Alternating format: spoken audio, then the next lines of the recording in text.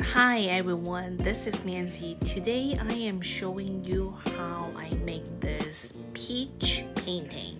I got this circle wood board from Amazon. I think it's perfect for a decoration piece. I know I'm going to draw peaches on it, however I need to figure out the proposition and how many peaches on this piece. Finally, I come up with 3 peaches.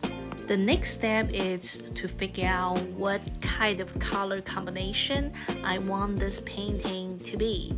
So I am here using oil pastel. It does not have to be perfect. This step is just helping you to see what kind of color they are together with the pink and the leaves green. What's the background gonna be? They look good together, or no, this color is not good, I need to change to that color. So this is the purpose for that. Next, it's gesso the board. Grab a big brush or an even bigger brush. The bigger the better, you know what I mean. Here I am using white gesso, mix a little bit pink and a little bit gray color. So I try to make it uneven, like imperfect. I want to have a little bit like artistic, not completely 100% mix up the color. They still see some brush show, those type of effect for my background. You can choose to paint it completely mix well together, it's up to you. Wait until it's dry and put on my easel. You are ready to paint.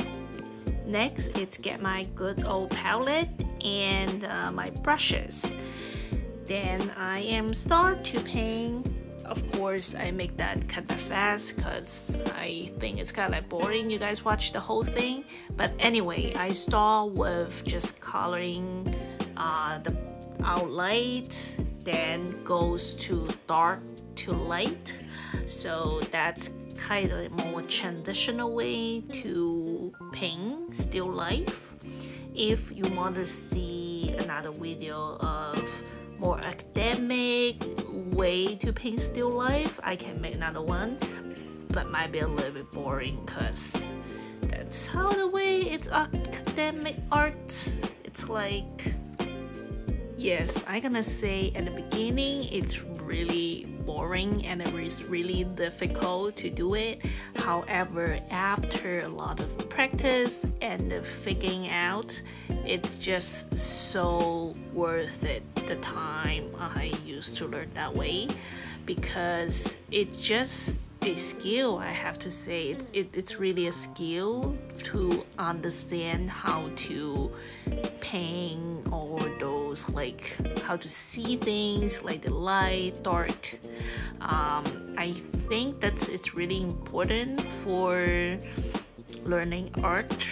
I know in the United States it's not required that much, because when I was in school here, my professor does not require that much. But because I've been to art school in China and Paris and the United States, I have to say in Paris and China, they are pretty strict with all those we call like the basic thing. But in the United States here, it's more about creative. Finished painting, I decided to add like the Chinese calligraphy thing on it. I am going to write peach in Chinese, which called Tao, on this painting. I think it looks a little bit more like artistic because have the character on it. Yeah, so I'm doing that.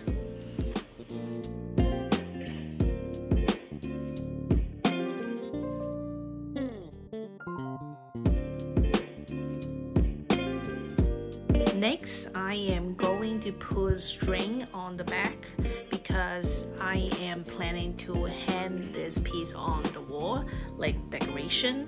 So I'm just here to using some string I left over from last Christmas, I believe, and I'm just using a duct tape because the board is really light.